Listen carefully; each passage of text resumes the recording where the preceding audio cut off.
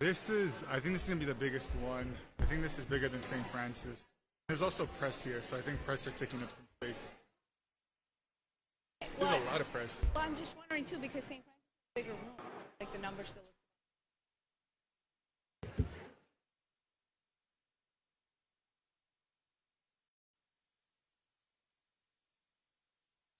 Maybe. Did they give us pens here? Give us pens here too. This is a test for the live stream. Anyone that's here that wants to share the live stream, you can see it on the Alliance of the Southeast Facebook page. This is a test for audio with the live stream. Alliance of the Southeast Facebook page. You can share it. Take out your phones.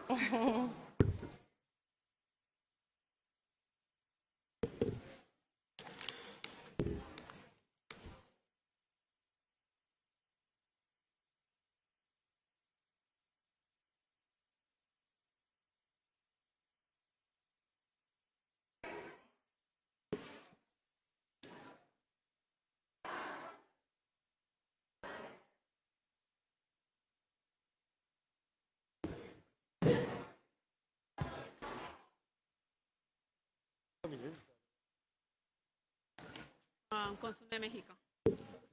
Consume México. I just want to announce something. Good evening again, everyone. Thank you again for being so on time and so plentiful. I know some of you are standing up because we've run out of chairs in this room. We have an overflow room in which we'll be streaming what is going on in here. So if you'd like to sit down and sit comfortably, we have another room just a few steps away that you can go and actually watch it live streaming. If you'd like to do that, please make your way to the door and we'll take you over there. Hola, gracias a todos por esperar con tanta calma. Como se pueden dar cuenta, tenemos a más personas de lo que pensamos que íbamos a tener, pero si no tienen un asiento, tenemos otro cuarto donde vamos a estar pasando esto en vivo. Si gustan pasar a ese cuarto donde pueden sentarse, por favor diríjanse hacia la puerta a mi lado, bueno, a su lado izquierdo, y ahí los veremos. Gracias.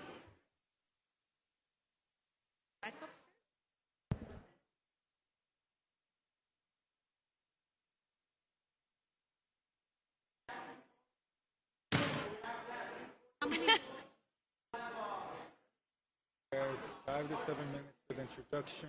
5 to 7 minutes. I want you to nod his head if you could see. Nod your head if you could see. He wants to make sure you could see. How are you?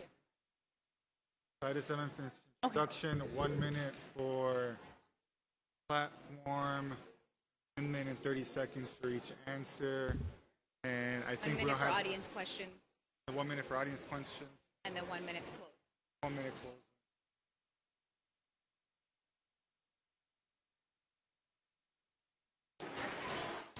Viva el 10th Ward.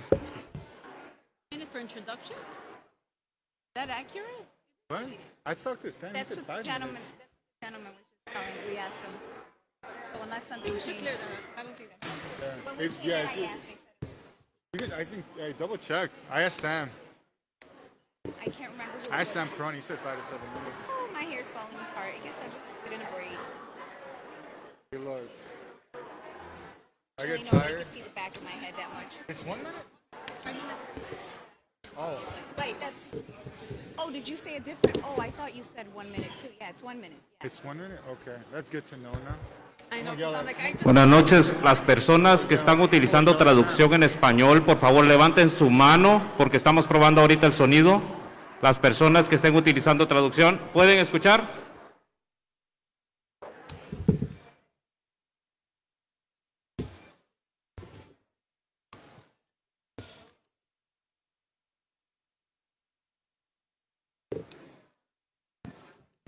This is my truce. I'm talking to you.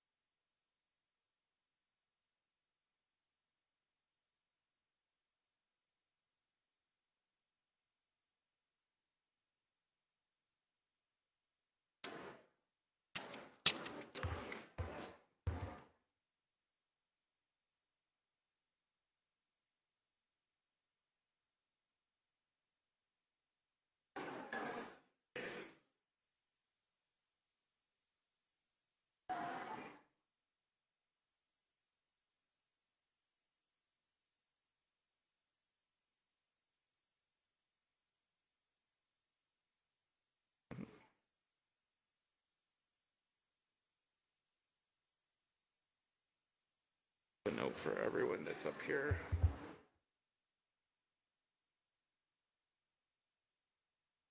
Sorry to bother, just going to give the announcement one more time. If you are looking to sit, we do have an overflow room. Please head to the door, and Sara, who's raising her hand, will take you there. This is your last call. Then una vez más, si gustan sentarse y no tienen silla, por favor diríjanse hacia Sara, que tiene la mano levantada acá con la camisa roja, y los llevará a un cuarto donde estamos pasando en vivo el foro y pueden sentarse ahí. Gracias.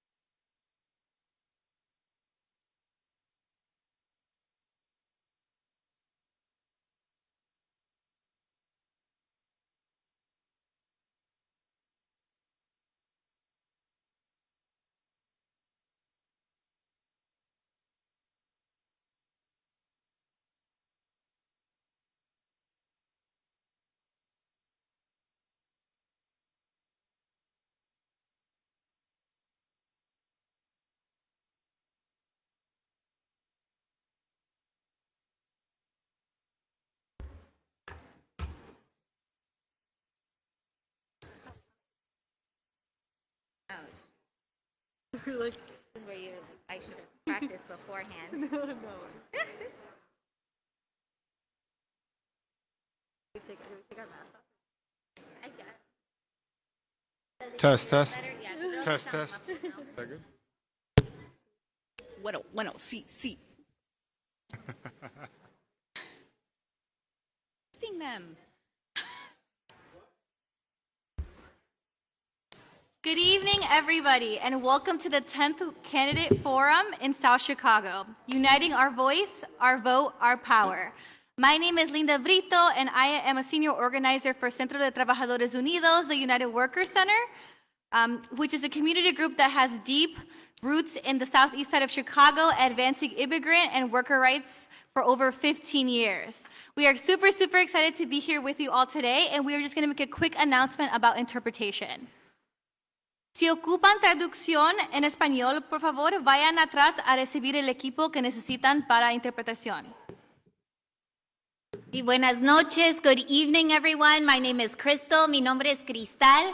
I am the program manager for the SSA 5. Manejo aquí un programa para apoyar los negocios de la comercial.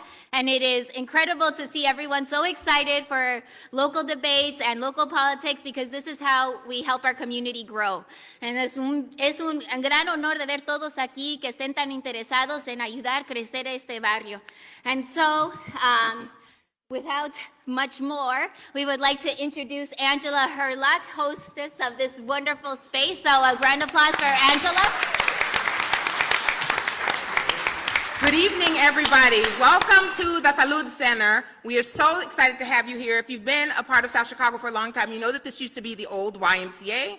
It is now a brand new community center. If you want to come and work out, we have $70,000 worth of Peloton equipment that you can work out in the basement for free. This is for our community. We are super excited. We have a teen drop-in center. We have a computer lab. We have offices. We have a co-working space. We're super excited to have you here. We're super excited for tonight because this is where we hear who is going to be our next alderperson. Super excited to have you. If you need to go to the restrooms, they're right behind you in the hallway. And so let's just let the evening begin. I'm sorry, one more thing. If you parked in the parking lot under the building, please move your car because you will be towed. Thank you. Thank you, Angela.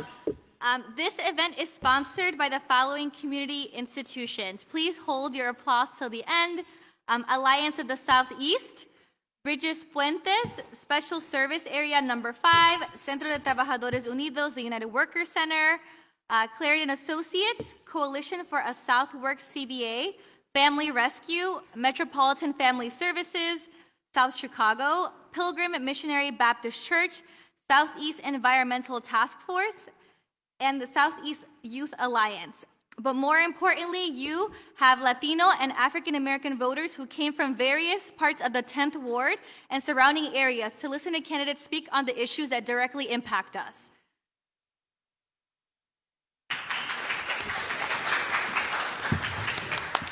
Okay, so to get into the fun, we have some ground rules for the candidates and for this forum.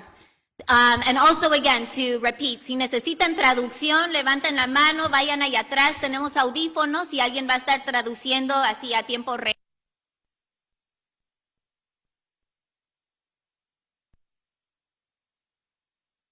One, two, one, there we go. Great. So, some candidate rules.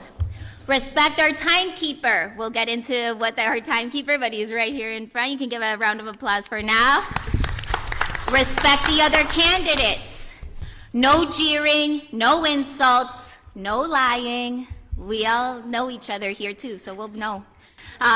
No partisan applause, hooting, hollering, stomping, whistling, no whistling, from your volunteers or for those who you support. No electioneering inside the Salud Center, so no posters, no banners, right? Don't go over your time or the microphone will be turned off. You'll get a warning again. We'll explain the timekeeper in a minute. And that's for the candidates. For our great audience, we ask you to please right now silence your phones because that will help everything go by smoothly. So please silence your cell phones. Again, same thing with the applause and with the jeering and the whistling and the stomping. Hold it till the end. No yelling, please. Bathrooms, they're right behind you. So once you step outside here, they're like right behind those gray doors. So they're very nearby. Respect everyone present. We are a community. And again, no campaign buttons or literature to be passed out inside of this building. When you came in, you may have received an index card, some index cards. These are for questions from the audience. So if you already know what your question is, you can write it down now. We'll be sending around a basket, a blue basket there where you can start dropping in your questions. It'll be circulating, or you can wait till the end to see if your question has been answered. So you all have your index cards, please use them. We will be taking questions from the audience. And for those online, hello online, we are live streaming. Let your friends, family know we are live streaming, so if they couldn't make it, they can find us on Alliance of the Southeast Facebook. And so we will also be taking questions from the internet world. So also write down your questions, put them in the chat. We'll really appreciate it. And with that, I will pass it on to Lydia. How are we feeling, everybody? Yeah, ¿cómo se sienten todos? Yeah. Today, present with us are candidates from the 10th Ward in alphabetical order by last name. Today we have Yesenia Carreon, Peter Chico, Ana Guajardo, Oscar Sanchez, and Jessica Venegas. And today we have Robert Strong from the coalition from the Southworks CBA, who will be our timekeeper. Robert, can you stand up? Give him a round of applause. He deserves the biggest applause. Thank you. Every candidate will be given 1.5 minutes to answer each question after it's read. May I repeat, when you go over 1.5 minutes, the microphone will be turned off. The questions being asked were put together by the organization sponsoring the event, which reflects the communities they represent. Before we begin our questions, each candidate will have 1 minute to introduce themselves. First up, Yesenia Carreon. Am I able to move this or no? Hi, my name is Yesenia Carrion. I am a lifelong resident of the Southeast Side. In 2010, my husband and I purchased our first home on the East Side, where we now raise our 8-year-old twins. In 2006, I had the opportunity to work for former Alderman John A. Pope, which is where I got introduced to the aldermanic office. The craziness that is that office, because I didn't realize how much goes on there. I was able to learn hands-on what happens at City Hall, how to work with City Hall, and community engagement. I really grew a passion for community work working in that office. After that, I worked with the South Chicago Chamber of Commerce, as well as have served on boards as like the Metropolitan Family Service, the East Side Little League, Recently, during the pandemic, I was able to join the Calumet Area Industrial Commission team, helping with the contact tracing and the community health and response coordinator, servicing our neighborhood and our community. While the whole city was shut down, we were out making sure that our communities were vaccinated, we're receiving the resources that they needed, and advocating for our residents. Yeah, thank you. Thank you, Yesenia. Next is Peter Chico. Hello, my name is Pete Chico. I think it's important in electing aldermen to know that they have the experience of what it takes to be the alderman. So I graduated from college in undergrad in political science. I have my master's from DePaul University in public service. And when I graduated from college, I made a commitment to myself. And that commitment was I wanted to help people. I didn't care who, I didn't care how, I just wanted to help. So after I graduated, I started at United Way, raising money and funds for communities and families in need. I transitioned into child welfare services to deal with at-risk youth. I worked in the children's shelter through Maryville Academy, and then I worked at Volunteers of America for 20 DCFS families. After that, I got my career in law enforcement started. I did 5.5 years at the Cook County Sheriff's Department. But at that moment in my life, I know I wanted to come back home and help people closest to me. I applied for the Chicago Police Department, and soon after I found my way back to the 4th District, which encompasses most of the 10th Ward. And while working in the 4th District, I knew I needed to do more. I got involved in the Hegewisch Bulldogs. I'm on their board, and the LSC at Washington.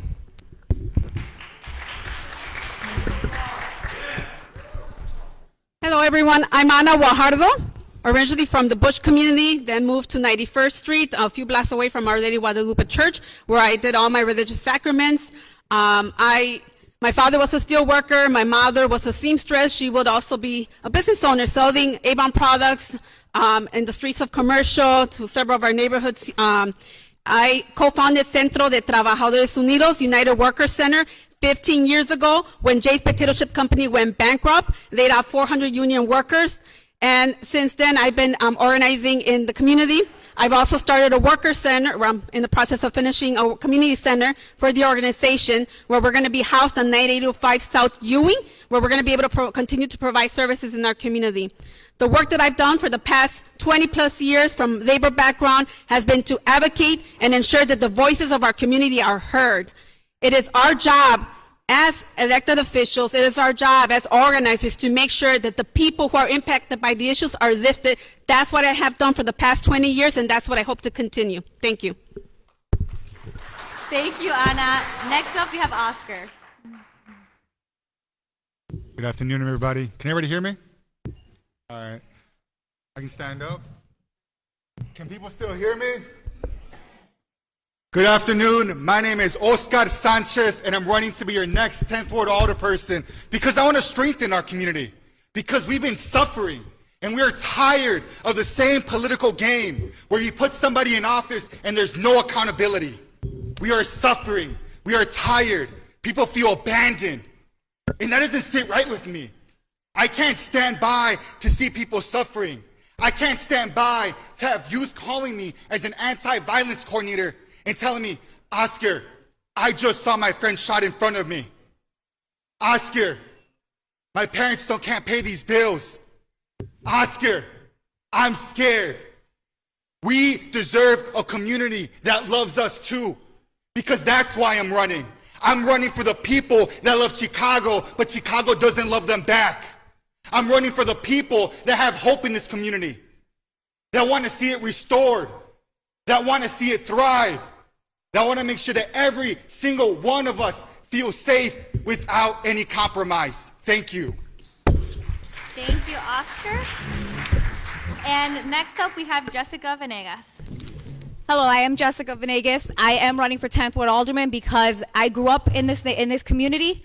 I, myself, and my husband are raising our 4 children in this community, and I want the 10th Ward to thrive again. I've been a police officer for 16 years, and I understand the issues that we need to resolve regarding public safety. I am a lawyer. I know how to navigate through the systems to advocate for what we need as a community. I want to bring programs back for our children and our young adults so that they can understand their options in the future, so we can deter them from choosing crime. We want them to go to college if they can, but we want them to know that they have other options, like trade schools and technical schools. These are the kinds of things I want to implement in our community, because I want the 10th Ward to thrive, and I want to hear from my community so that I can address all of your concerns as well, because as your next alderman, I believe that it is my job to be the voice for you. Together we can make things happen. Thank you. Thank you, candidates, for your opening statements. Before we continue, we just want to remind folks, if you could please hold your applause until the end, just for the sake of time, so we make sure that everybody has a chance to ask questions. Now we will have Kennedy Latrice from Clariton Associates read our first question on community safety. Kennedy?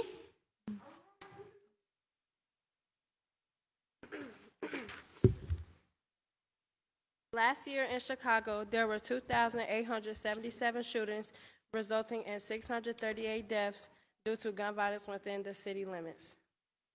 In South Chicago alone, there were documented 67 shootings, which resulted in 18 deaths, which is a 64% increase from 2021. We will never be able to detain, police, or incarcerate our way out of this problem. There must be solutions that come from working with the community on various levels. What are some restorative practices and intervention initiatives, such as community partnering for peace, a citywide street outreach program, safe passages initiated by Chicago Public Schools and Unity Squad, a youth development and leadership program that you personally have worked with or would bring to South Chicago should you be elected? And so, with that question, we start with, Peter Chico. So, being a police officer here, I've been at some of those incidents that you were naming. I've been at the shootings, I've been at murder scenes. And let me tell you a quick story that happened to me on Commercial Avenue on 87th. One day I was driving down the alley, and I saw a young man walking in the alley, and he had Bowen wrestling gear on. I stopped him, because I just read an article the previous week, and the article stated how good the Bowen wrestling program was. So I stopped him, I said, hey, what's going on? And he looked very proud to wear this uniform. I said, how you guys doing? He goes, man, we're doing great. We're winning our matches. And I said, why are you in the alley? And he looked at me and he said, because I'm afraid to walk on the sidewalk on Commercial Avenue. And I looked at myself and I said, that ain't good, and that's not right. Here's a young man who isn't in trouble, and he wants to he belongs to something. He belongs to a team, and he wants to stay away from the violence. And we have to do better for our youth. We have to find our youth ways to be involved in the community. He was involved in the wrestling program. We need our youth to be involved in arts, other sports, music, because we owe it to them. We need to build community centers, have our schools open late and on the weekends, because it's imperative we give them something to do so they don't stray off and do something else. It's important that we give not only our youth but our extended family something. We need to wrap our arms around them and give them something to do. Thank you. Thank you. Anna? Repeat the question for several of us that did not read. The question is in regard to, and you can tell me if I'm saying it correctly, in regards to the violence and coming up with other solutions, not necessarily policing solutions, given other programming and other strategies that have been developed already to address. Yeah. Thank you, Kennedy, for your testimony. There are several things that we need to do as a community. I do want to commend and recognize the work that Clariton Associates and other organizations have been doing with violence prevention programs. I would love to see these programs also extended on the entire 10th Ward, spread out. I know that there's been some limitations in fundings for certain areas, but it would be great if we can ensure that these services are also provided to the rest of the wards. I definitely believe, Kennedy, we need more after-school programs for our youth, so our youth can be involved and participate instead of being on the streets. There's definitely more resources that need to be reallocated. At the moment, the police funding is half of the budget from the police department goes to police.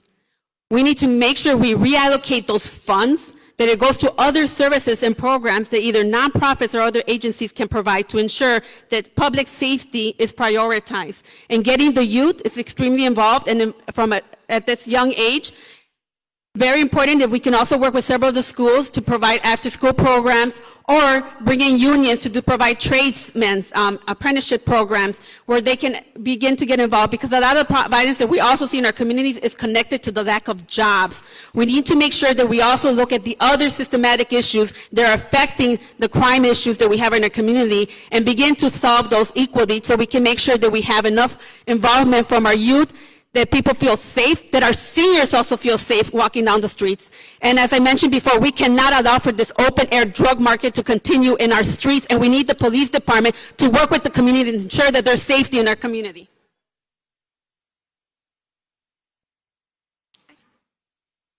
Go ahead, Oscar. When it comes to the programming we need, if we want to reduce gun violence by 50%, as we're seeing in studies, we need to have 3 approaches. We need to ensure we have community outreach and understand the needs of our community members alongside actually providing those services that they desperately need. 2 is we need workforce development. We need to make sure that people have actual jobs, a livable wage. Because right now, in South Chicago, and even in the 10th Ward, 55% of our community members in the 10th Ward make less than $40,000 as a household. That's unacceptable. And 3, we need to make sure we have more counseling. We need to make sure we take care of our mental health. We need to make sure we have treatment, not trauma, and ensuring that we have the services for our youth that are being traumatized by these shootings. When we talk to youth, they're telling us, I'm scared to go to my after-school program because then I'm out late. I'm scared to go grocery shopping. I'm scared to go outside. And I want you to imagine, what does it look differently to have fully funded schools, to have fully funded mental health clinics, to have fully funded parks, so we can spend time with our young ones as families and seniors. And most importantly, it's looking how we're having follow-up on these police orders when it comes to empowering communities for public safety. And I'm proud to be working with the Police District Council on this, because we need to make sure we have follow-up on what's happening. Thank you. And finally, Jessica. As I mentioned before, I believe that we need programs for our children and our young adults. I know we have some great communities, community organizations that are providing programs for our children. I would advocate to make sure that they have enough funding, and I would be working with them to develop programs. Again, our young adults need to know that they have options, and they need programs that lead them and help them to believe in themselves, to believe that they have a future. They need to believe this so that they don't turn to crime thinking that that's their only option. We need the guidance, the paths for them. So these are the kinds of programs that I believe we need. I do believe we do need to work with the police department and have police presence within these communities, having the youth meet and work with the police department so that they can understand that the police are there for them. And that way they're not having some war against the police. This is something they need to work together. We need to teach our youth that they have a future. They can have a future, that it is possible for them. It's important to instill that in them at a very young age. And that's what I would love to see in these programs. And those are the types of things that I want to implement for our community that would help with the safety aspect and address the crime. And now to close, Yesenia. So in my previous years in the ward office, I had the opportunity to work with Clarice & Associates on the safe passages, as well as with Asa and Amalia. We worked on a GRACE program, which was a restorative justice program, which I am in full support of these kind of programs. I think y'all are doing a great and amazing work, and I would love to continue funding these kind of programs that are already in place. Aside from that, I, as a partner of Our Neighborhood Times, we brought a program that was called Our Neighborhood's Got Talent, and it focused on young adults under the age of 18 to showcase any kind of talent that they wanted to either, that they had or wanted to just learn more about. So that slowly led into a presentation that they were able to work with Shakespeare in the Park. We worked with Shakespeare in the Park to make sure that they were able to showcase their talents on the stage, and it was a continuous thing that happened for years and years, and other neighborhoods took after that and were able to implement it in their areas. I want to continue doing programs like that. We did the murder mystery dinners. I'm a very huge advocate for the arts, so I want to continue bringing programs like that for our neighborhood, more performing arts, work with Sky Art. You know, I've been part of, I remember being part of the expansion of the Sky Art program, which is amazing. Things like those are the kind of programs we need to continue to highlight and to fund. Also, I know you said besides policing, but I'm going back to we need to do the work together with the Eliana Task Force. Bring that Southeast Eliana Task Force where we're working with multi-jurisdictional groups with suburban police, the Indiana police, working together to combat the crime that's coming in and out of our boundaries. Thank you very much. Before we move on to the next question, quien está usando la traducción, quien está escuchando, si no tienen los audífonos, nosotros tenemos. Entonces, para que no estén escuchando del teléfono y tengan los audífonos. Entonces, si alguien necesita audífonos, levanta la mano, vayan allá, alguien. ¿No? Ok. Solo para que sepan. Okay, great. Next, I would like to introduce Berenice Padilla from CTU, the Centro de Trabajadores Unidos. Bravo. Thank you.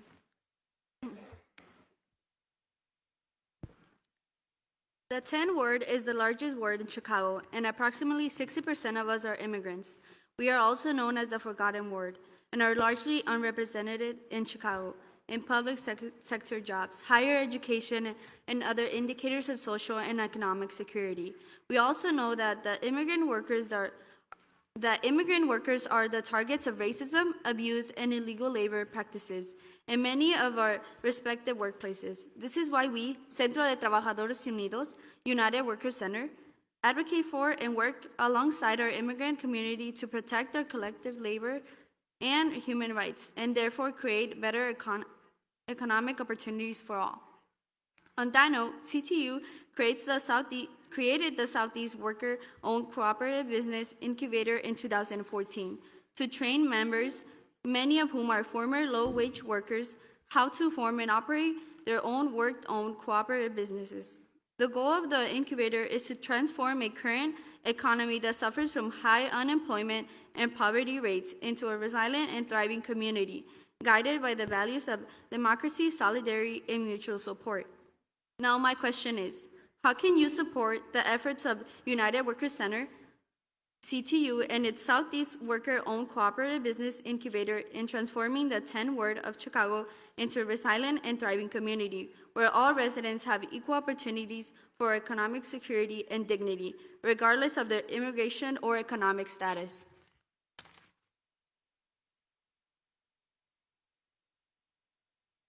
Thank you, Berenice. First, we will start with Ana Guajardo. Thank you, Berenice. Berenice, as the former director of Centro de Trabajadores Unidos, I actually started the incubator that we have in the organization where we are incubating worker co-ops. Let me tell you a little bit of history. In the state of Illinois, worker co-ops were not recognized. We had to go to Springfield to pass state legislation to make sure that worker co-ops can be recognized as legal business entities. As a result, we incubated 2 women-led businesses from the organization that are here in the community, operating as businesses, and I'm grateful to know that 3 more businesses are on their way to be launched. What we can do, as we incubated co-ops, there were several things that we ran into. Many of our leaders who are launching these businesses and working together don't have the resources necessary to be able to launch. The Chicago Recovery Council, where I sit in, just passed 20 funds for 20 different groups, including CTU, to be able to receive funds, to be able to incubate businesses. We need to make sure that these funds are also allocated to other parts of the community, to other businesses who are interested. So that's one thing we can do, make sure that there's city funds for these programs. There's also many other issues that a lot of these businesses run into, which is not having the resources or the capability, the skills to be able to operate. What we've done in the organization is make sure that we have those resources provided by our organization, by the incubator, that provide technical assistance to the co-ops, that provide for these businesses. We also need to make sure that there's incentives for these businesses and create an ecosystem here in the 10th ward where several of these abandoned buildings we can use some of the funds from the state to be able to operate and house our businesses here locally. There's several things that we can do if we just work together strategically. Thank you, Ana. Really quickly, hold your applause, please. Also, if someone has a Honda outside, license plate V443883, please go for your car before it is removed. 5 minutes. Honda, what color? We don't know. Gray Honda, license plate V de Victoria 443883.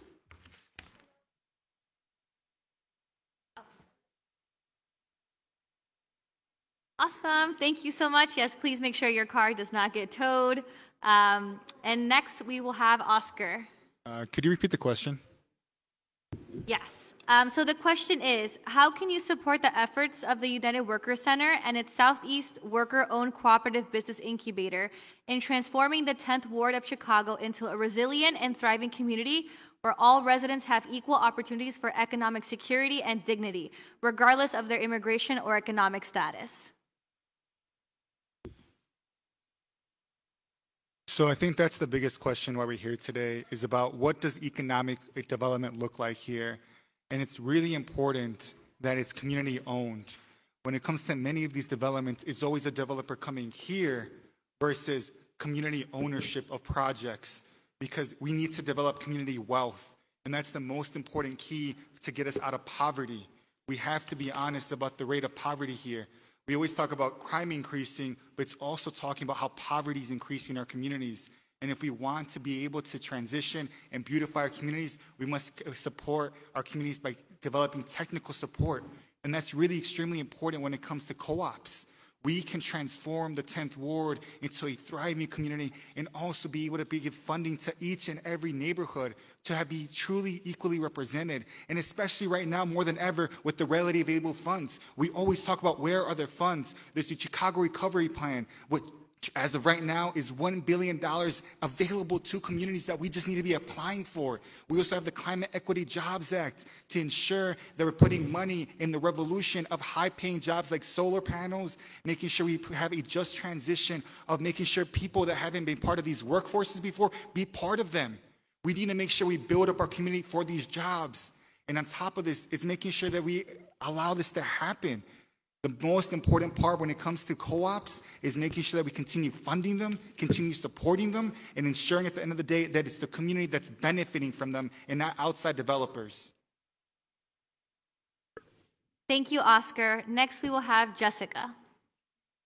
So one of the biggest ways that you want to support these organizations is advocating for funding and ensuring that they have sufficient funding to address the issues that they are addressing with immigration.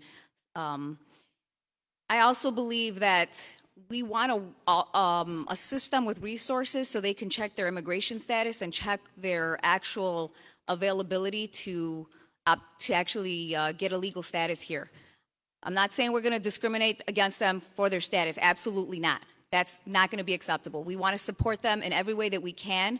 Every program that we provide here, everything that we provide for the 10th Ward, I want to make sure that everybody's included, including our immigrant status, no matter what your status is.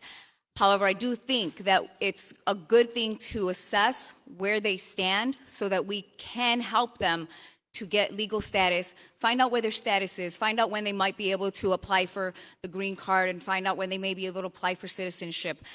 Those are important things that I think we need to look into as well so that they can get a good work visa and get better paying jobs as well. Those are just some small ways that I would want to assist these programs. But funding, absolutely, we want to advocate and ensure that we have enough funding to support the programs. Thank you, Jessica. Next time we will have Yesenia. I've always had a lot of support, a lot of respect for the Centro de Trabajadores Unidos. I know the aldermanic office had a good relationship in the previous years, and I would continue to have that great relationship with them. Being an advocate for programs like that and being a voice when it comes to City Hall or City Council, in any way, just being a voice and making sure that they're getting the funds that they need for their programs. Also, working with their chambers, the local chambers, to provide free workshops as far as like bringing businesses and being business owners and empowering them to be able to find their whatever resource that they're looking for, being able to be a voice as far as our alderman's office and knowing that it's an open door and they can come to us for any need that they're looking for. As far as the chamber, we'd love to be able to do continuous workshops to help them start businesses. Again, with the mom and pop shops and the community businesses, that's the kind of area that we want here in the South Chicago area, as well as in the 10th Ward. Thank you, Yesenia. Next up, we have Peter Chico. In respect to CTU, I will not only advocate for them, but I will try to secure the funds necessary to continue the co-ops. That's what this is about, securing funding so they can continue to do what they do. And a lot of it's about education. We have to educate the underrepresented, because that is so important when it comes to them knowing their rights and what they're able to do. And just to go a little further, we want to encompass everybody. We want to bring everybody in. So when it comes to funding and our commercial avenue, we want to look at things like the Neighborhood Opportunity Fund or the Chicago Recovery Fund, secure those dollars to provide jobs on commercial avenue and to really, once again, resurrect it to what it once was. Thank you so much, candidates. How is everybody feeling? Good? Yeah, ¿cómo se sienten todos? Yeah. Thank you so much to the organization so far that provided those really, really important questions about how we're going to create change in our community. Now we will move on to the next question from Elisa Escamilla from Family Rescue on gender-based violence.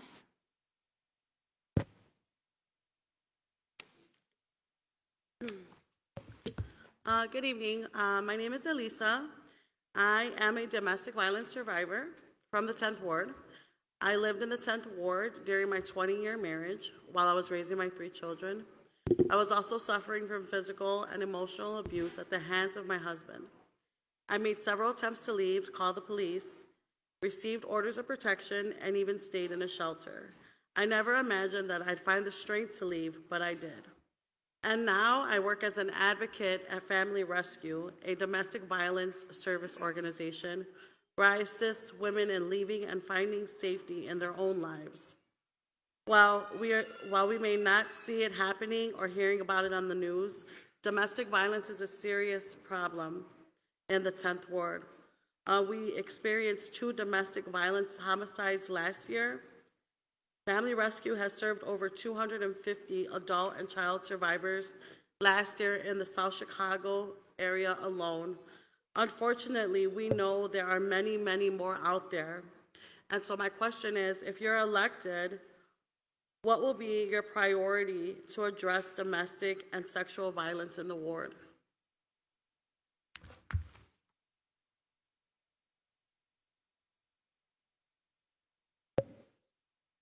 Thank you. And to begin these responses, we'll start with Oscar. For me, this topic is really important because at one point in my life, I was raised by a single mother who I had a father who was addicted to heroin, and he left. And in the same cases, we need to have rapid responses when it comes to somebody stealing your identity, because it omits you from being able to apply for housing, for any systems, any services. So we need to create legislation or ordinances that protects our women and allows them to have safety when it comes to child affordability, child care affordability, when it comes to housing affordability, and really ensuring that they have a pathway to ensure that they're safe to report, and ensuring on top of this, their safety when it comes to having ordinances that if you are part of being a domestic violence abuser, that you cannot have a gun and you cannot be able to obtain a gun, because we must keep our women safe. And it's, thank you. But on top of this, it's ensuring, again, these pathways. One of the things that we have to mention, and this is talking to community leaders like Celia Colon that does Giving Others Dreams, is that the 10th Ward has some of the highest cases of domestic violence calls in the city of Chicago, and that's unacceptable. And then we must do the work to have the funding, but again, we must look at the root causes that we need financial independency. to make sure that women can feel safe to leave without having any types of abuse, regardless of viewing the signs. Thank you. Thank you. Jessica? No clapping, please. Yes, hold your applause. Thank you for the reminder, audience. One of the reasons why so many are not aware of all the domestic violence that happens is because it happens in the privacy of people's homes. What I want to do, what my priority is, ensuring that victims are aware of the resources that are available. They have orders of protection that they're allowed to get. They go to 555 West Harrison. These are things that we tell our victims when I'm on a job and I respond to a domestic violence call. I'm constantly ensuring that the victims are aware of those resources. But on top of that, from the 10th Ward here, I want to make sure that they have advocates here, because sometimes these victims don't have a way to get to the domestic violence building to go get those orders of protection. And I want to make sure that we have resources so that they can contact us, they can reach out to us, and we can help them through the process. They do have help at the domestic violence building, but if we can give them some further help directly from our community where we can drive them there, help them, and ensure them that we are going to be there with them every step of the way, I think that's important, because we need to empower the victims to stand up against their abusers. That is the hardest part to do, is to stand up against your abuser, because they knock you down verbally before they start to attack you physically, and they start to lose your self-esteem. And I believe truly in actually helping each person and having them understand and make sure that they do have their own financial stability to stand on their own 2 feet. But we have to empower them. Thank you. Yesenia? One of the reasons why people don't speak up regarding domestic violence is because they feel financially tied down, and it's a way that their abuser keeps them down, is by making sure that they're able to, that they cover them financially all the way around. Years ago, Neil Basinko, who may he rest in peace, started it was like a banking account or program where they were raising funds for people that were in need, or were like where the houses were, there was a fire in their home. These were funds that they could allocate, you know, if needed and everything. So I would like to be able to start a program like that, where there is funds going into a program where it is specifically for domestic violence victims. Because when somebody is in need, it's like they decide then and there that they want to leave, that's what they need, is the resources. So we want to make sure that they know that the resources are available. The Alderman's office will provide those resources, start the grant program, and make sure that we work with our organizations in our area to be able to serve as a startup for them when they leave, when they decide that they're ready to leave, and be there for them if they do decide to go back. And again, be a program for them for when they decide to leave, and provide that assistance so they don't have to worry about that. Thank you. Peter Chico? So this is a very important issue. And what I mean by that is, in the 4th District, domestic violence, we have the highest domestic violence rate in the whole city.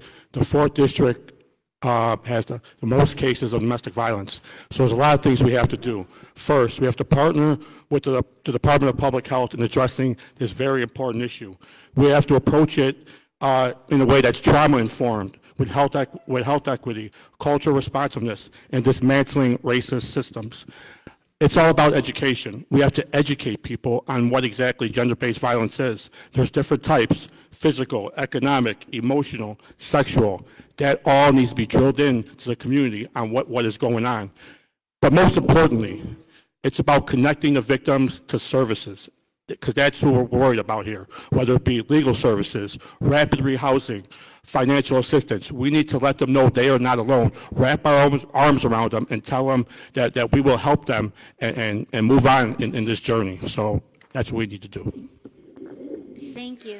And finally, Anna. Elisa, thank you so much for your testimony. I think the first thing is acknowledging that we are in a domestic violence situation. And as mentioned, it's not just emotional, it's physical, it's financial. There's so many sectors connected to this. But acknowledging and be willing to receive support is important. We need to make sure we have resources available. We have family rescue here in our community. There's other agencies that could also receive funding. The police department does have a program that they started where they're receiving calls, but we have to also work with the police department to build trust, because there's not enough trust at the moment with our community, and they're afraid to make calls. But if we begin to build that trust, then that's one way of also ensuring that those people who are seeking help can receive the help that's needed. And Elisa, you're not alone. There are several of us who have gone through this in one way or another, but the important thing is knowing that there are other people in our community who are willing to stand with you and others to ensure that they receive the appropriate services. And acknowledging that it's not just women. There are also men who also suffer from this. Mental health services are important for this. If we reallocate the funding that we have and ensure that we fund institutes that provide mental health services and let people know and get rid of that stigma that we have to not be able to reach out for services, because then we're categorized a certain way. And so there's several different sectors that we can tackle on, but it's really important, I think, again, to acknowledging that we need the support. And again, we're not alone. Thank you. Thank you, everyone, for those answers. Next, we have Luna Ariel, who is a business owner on Commercial Avenue with a question on small businesses. Good afternoon or good evening. My name is Luna. I am the owner and operator of Luna's Enlightenment, LLC. I am a long-term resident of the 10th Ward. I came to South Chicago because I wanted to plant roots in a community where I felt like home, and must I say, this was one of the best decisions that I've made. I immediately got introduced to so many community organizations, other small business owners, and volunteers who share a vision of creating a thriving community. Having a support system is important for growth and development of my business, as well as for myself as an individual. I am truly honored to have been accepted into a group where my ideas, talents, and words are valued. Current new developments on Commercial Avenue is focused on affordable housing and local hiring, but does not prioritize local businesses with affordable rental rates and does nothing to invest in existing locally owned businesses like mine. Instead of keeping money within the neighborhood and supporting the small businesses that have sustained Commercial Avenue, new development excludes local businesses due to the high cost of rent, priced at downtown rates, and will take money from the neighborhood by sending profits to Northside companies while provoking even more South Chicago business closures. As an alderperson, what is your definition of investment, and what will you do to address this issue in current development projects that exclude local businesses due to unaffordably high rents? Thank you. Sorry. And with that, we will start the question with Jessica. I believe our small businesses, our local businesses are very important to our community.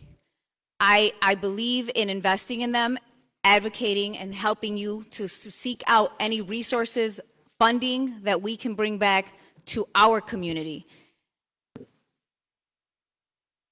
We are looking also to build more small businesses here. And that is unacceptable that the investments are going to other places.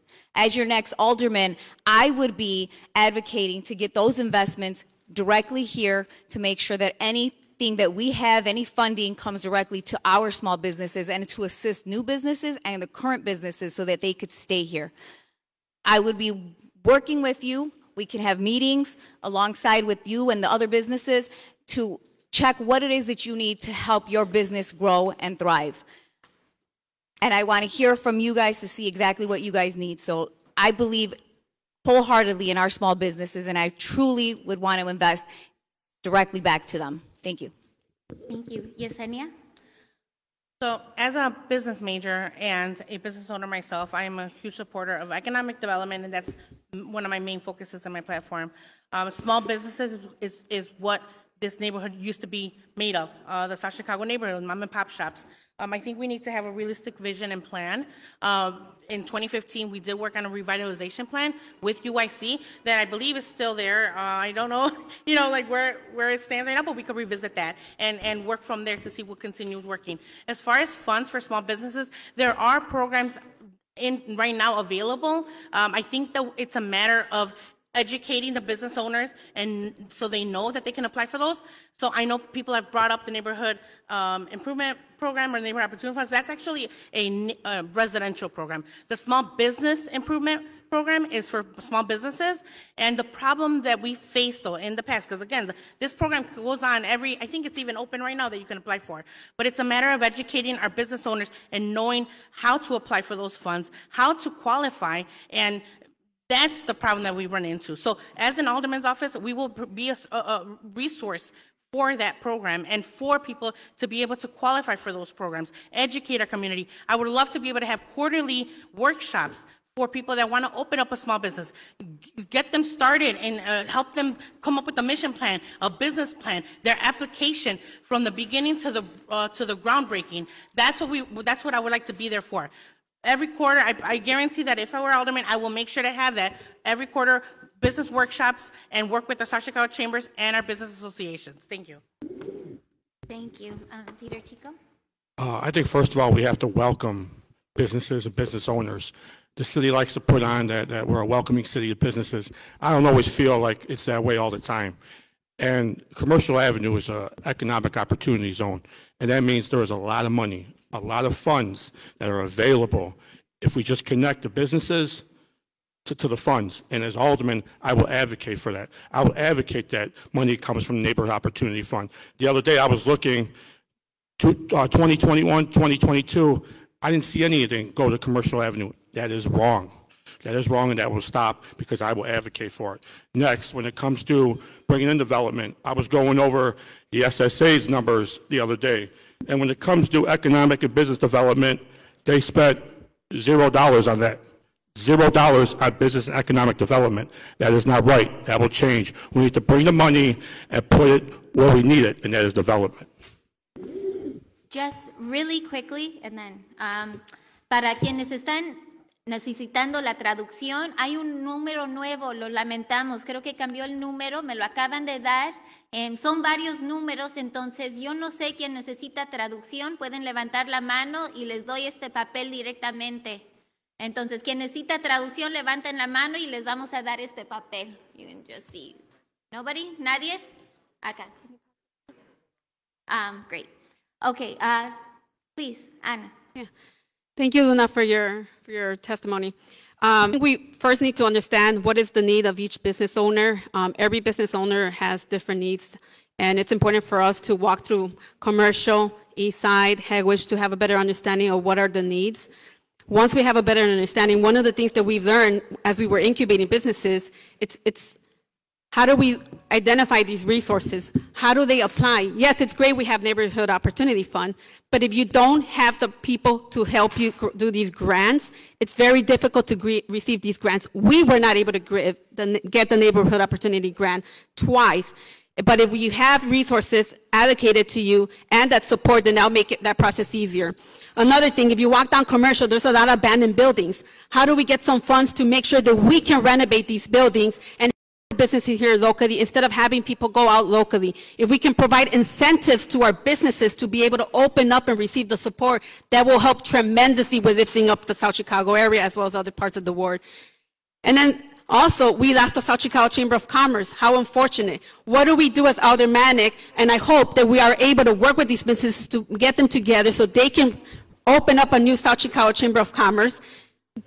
You can't use the name, but be able to open up a new Chamber of Commerce here in the community to be able to support these businesses. Because I do also recall when Neil Basanko was supporting these businesses and making sure that we're able to bring in those resources.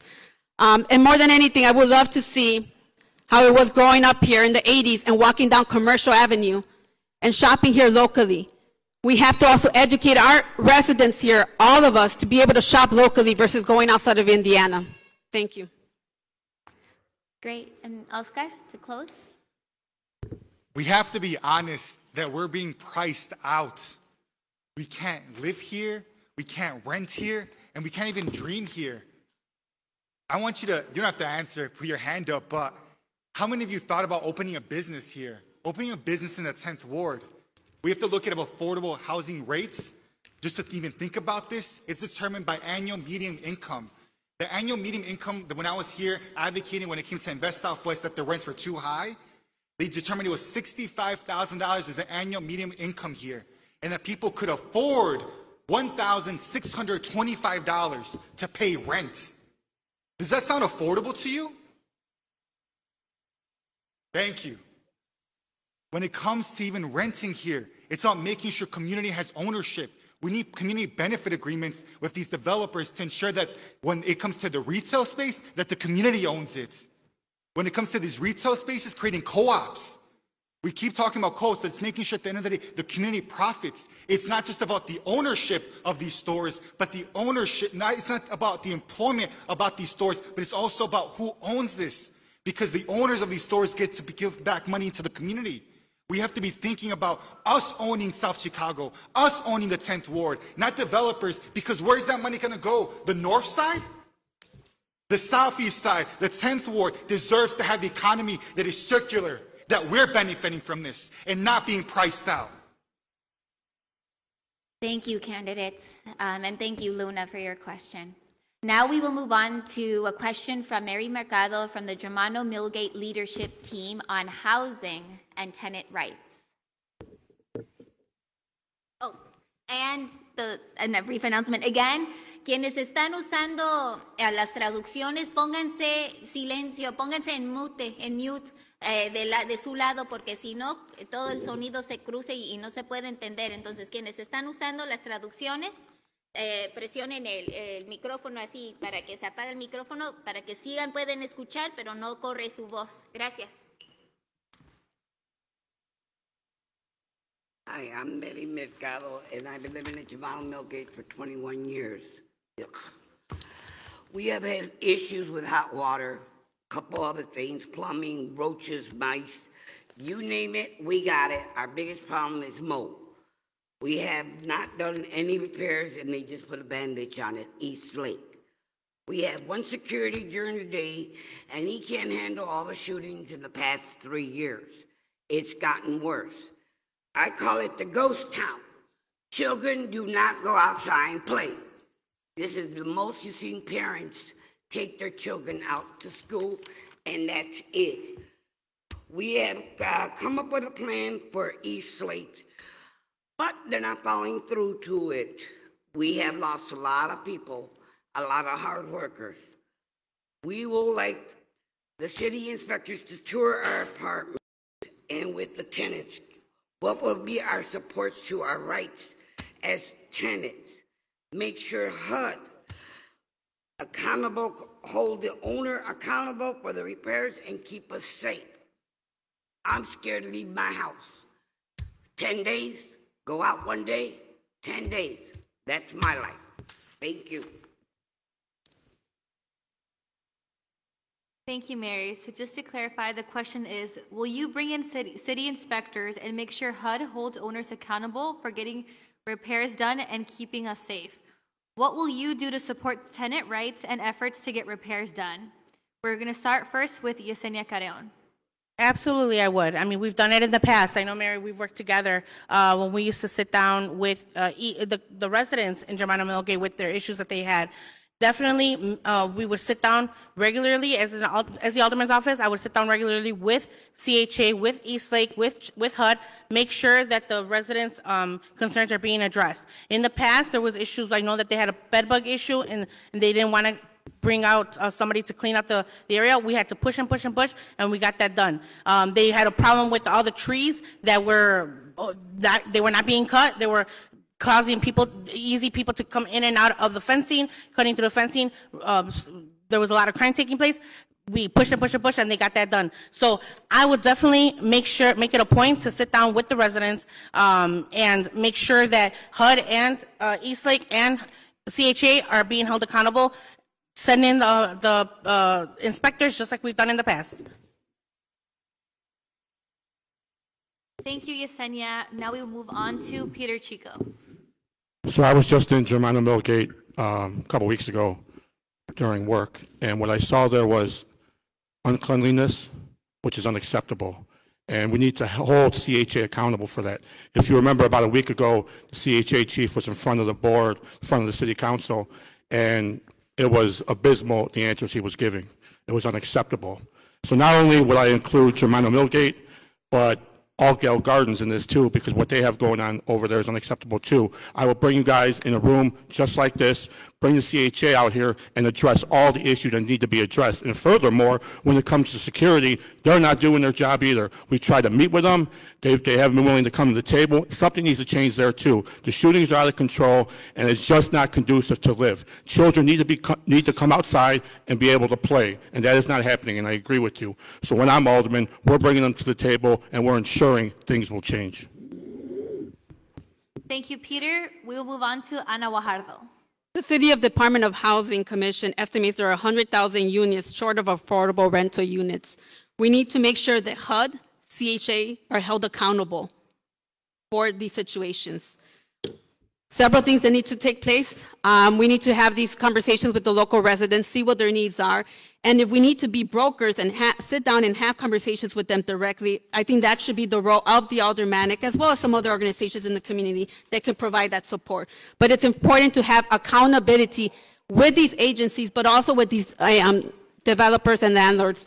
Another thing that's also important, there's a lot of land in our community. How do we ensure that we bring in development that's good housing?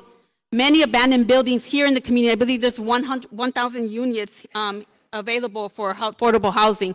How do we get the funding so we can make sure that community members are the ones who are purchasing these buildings, and how do we provide them the assistance? There's so much that we can do to make sure that we avoid these situations, but accountability will be a priority, and making sure that we can sit down with these landlords and with the residents is very key. Thank you, Ana. We will move on to Oscar. I think the important part is that we have to frame this as this is violence. People are going through violence in their own home. And that's not acceptable, because literally your home should be somewhere where you feel comfortable, where you feel safe. But if you have your pipes frozen, if you have water for more than 5 days, where you don't even have your trash taken out for 3 weeks, these are problems that are happening in Germano Millgate, Harbor Point, All Girl Garden. It's happening throughout the 10th Ward and throughout this city. We need to talk about these issues. And that's why I support Bring Chicago Home, that addresses housing insecurity in the city of Chicago, where we tax real estate over $1 million a tax to make sure we fund these initiatives. We can call it the problem for what it is, but let's fund it. And alongside all these abandoned buildings, 20% of the buildings in South Chicago are abandoned. We have literally houses available, so how are people facing housing insecurity? That is the importance about doing this job, is coming up with the questions, but what are the solutions? We need this funding. We need to hold these companies accountable, specifically the management company. People are suffering. I want you to think about, it's not just anybody living here, their families living here. There should be a lawsuit, because it is insufferable what they're going through. And people deserve better. Again, we need real opportunity, because for a long time, this investment destroys our communities. Thank you, Oscar. Next up, we have Jessica. As your next alderman, I will absolutely be reaching out to the city inspectors to ensure that they come out to do the inspections that they're required to do. And that requires diligence in calling and contacting them and working with the community at Germano Mills to make sure that we come together as a force, so that they know that we mean business and we want them to hold them to be accountable for the way that they're living there. I also believe we need to make sure that we have the legal resources. I want to make sure that there's legal consultation so that the tenants understand what their rights are. And there may be lawsuits. And if that's the case, we will make sure that we have you connected to the right legal assistance to file for those lawsuits that are necessary, because this is unacceptable for these children to be living this way, children growing up in these apartments. It's just unacceptable, it's wrong. And I think too that we need to, with regards to the safety aspect, I do believe we need to work with the security, but I also still believe in the programs. I would want to make sure that the programs that I discussed earlier, for the youth, the programs, the child care, those things are accessible to the residents at Germano Mills, because that's what we need. We need to get these children, these young adults away from the crime. We need to get them away from choosing to shoot in the area, to go towards the wrong element. So those are the ways that I would advocate. Absolutely, hold the city inspectors accountable, make them come out and advocate to make sure that you have all the resources available to you as well. Thank you, Jessica, and thank you, Mary, for that important question. We know that housing is a human right and a right that all the 10th Ward members deserve. All right, ¿cómo se sienten todos? ¿Bien? ¿Bien? Yeah, how's everybody feeling? Candidates, how are you feeling? No pasa nada, todo está bien, huh? Okay, great. Now we will move on to the next question from Peggy Salazar from the Coalition for a Southworks CBA on Equitable Development. Peggy?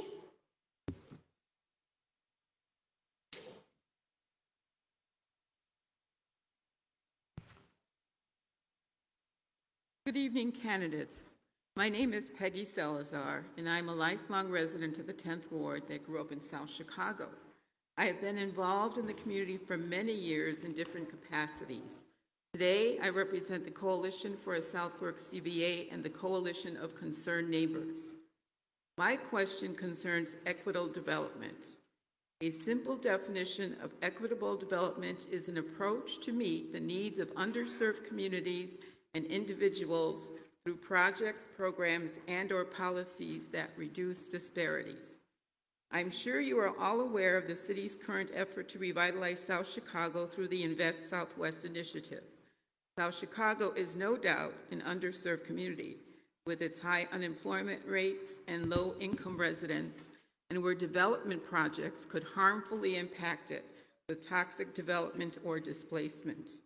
Historically, residents of communities like South Chicago have benefited little from revitalizing development. This is why a community benefits agreement defined by current residents to meet the needs of the community is so vital. Would you support the notion of a CBA for all developments, and what policies and programs will you initiate to provide protections against gentrification?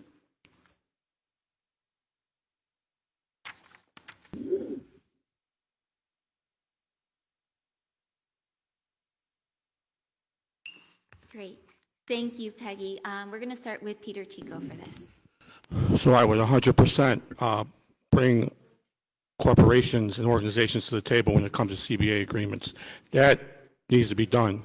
There is no wiggle room there. There is no other plan. They will be coming to the table, and we will have a community benefits agreement. That's number one, non-negotiable. Number two, when we talk about equity, we have to look at transportation. I think transportation is one of the biggest things when it comes to equity, especially on the south side. We need to build around transit ways, whether it's train or bus. We need to build housing around there and have economic development around there. Everybody doesn't have a car, and we need to understand that. So public transportation is one of the main ways for people to get to employment, to get food, to get entertainment. That needs to be done. And that's one thing I will concentrate on as alderman to make this more equitable and avoid gentrification. Thank you, Peter. Anna? Thank you, Peggy. We definitely, the 10th Ward is the largest ward in the city of Chicago. We have land, we have rail, we have water. It's important that we bring development that's good, that doesn't hurt us, that doesn't hurt our air, our water. We have the potential here in the 10th Ward to actually lift up businesses from community residents if we work with them in providing the resources that they need so they can start up. While it's great for outside developers to come and develop in our community, they should support a community benefits agreement. They should sit down with the community, but let's take a different approach and create alternative economies like worker cooperatives where we're actually building businesses here locally from our people. with the resources that we can pull from the city of Chicago, from the state. So it's very important that as we look at development, that we look at all aspects of development, and that we make sure that we have jobs in our community, and that these jobs are local jobs. And if they need training, that we work, whether they're union jobs, with the unions to provide local jobs to our residents here. Workforce development is very important for our community, but making sure that we have the resources necessary and available for our residents is very instrumental. And one other thing about jobs, while it's great to have development and our jobs here in the community, let's make sure that they're livable jobs. $15 has been a great spike for an increase of minimum wage. We need to go higher than $15 as the economy continues to increase and it affects. And we need to make sure here in the city of in the Chicagoland area, $400 million are stolen every year from wages from employers. Let's make sure that while we're bringing jobs, that those who currently have the jobs here in our communities are receiving the pay that they deserve for the work that they're committing. Thank you. Oscar? When it comes to a community benefits agreement, I 100% agree, but we also have to do two things when it comes to it. One is if a developer doesn't abide by it, they have to be penalized, not a slap on the hand. It needs to hurt so they don't want to do this.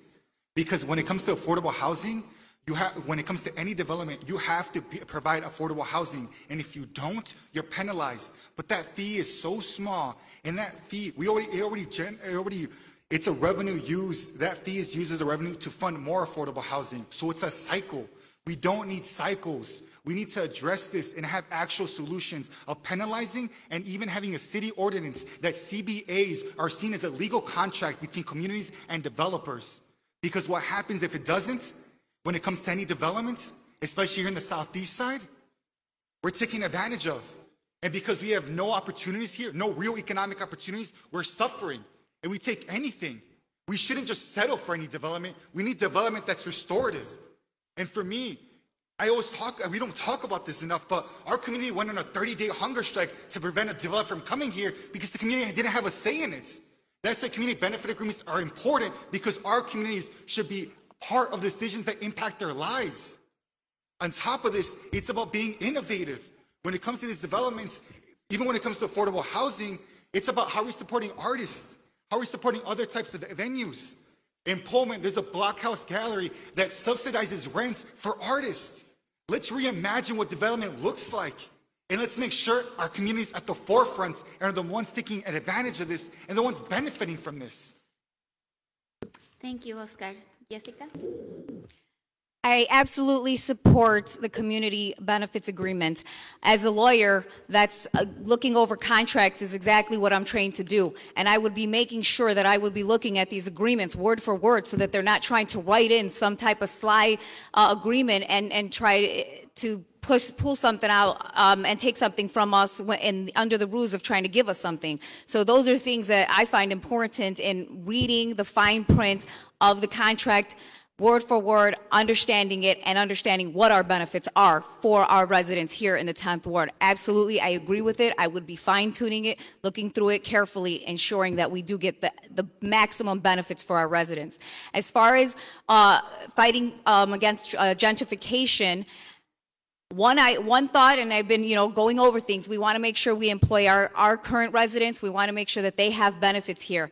One thing that I would be looking at researching is a possibility of a tax freeze. That is something similar to rent control, which is if you have a business here, if you're a resident here, I would be looking to seek if we can have a tax freeze, because one of the biggest problems when we have these gentrification situations is that the taxes start to increase because of our property increase. If we can keep our taxes where they're at because we're already here, I think that could be a big help for our residents to be able to remain here and not be pushed out of our neighborhood once it's improved. Thank you. And Yesenia? Yes, I'm in absolute support of CBAs. I believe that our chambers and our community residents and our leaders in our community need to come together to be able to prioritize what these CBAs entail. As far as gentrification problems, I think that we need to look into possibly grandfathering in some of these business property owners that have been here from day one, as long as they meet the criteria and it's no slum numbers, things like that. Also, rent control and tax holds, like in New York, which they do the rent control. I think that when people see that their taxes are not going up, that's going to incentivize them to stay in our community. Also, gentrification happens because people feel that they cannot afford living there anymore. So in order to do that, we need to provide jobs for for our residents. With the CBA, make sure that these businesses are truly invested in our neighborhood, are providing temporary jobs as well as permanent jobs. But not only that, we need to make sure that we have programs in place to keep our community residents job ready, because that's the problem as well. When we were working with Ford, a lot of our residents were not job ready, and we need to make sure that we are providing services, even just from expungement to filling out a resume, to filling out an application, interviewing, little things like that. We need to make sure that our community residents are job ready for when these jobs come. Thank you. Just a reminder, if you have your questions, we'll be transitioning to the public question part soon, so index cards and little blue buckets. Moving on, we have a question from Yesenia Balcazar from the Southeast Environmental Task Force on Environment. Sorry, I'll quick announcement for the candidates. Unfortunately, we are falling a little bit behind on time, and so to make sure that we could get to the portion where community members can ask more questions, we're going to limit your time to answer the question to 1 minute. Robert? Perfect. Thank you.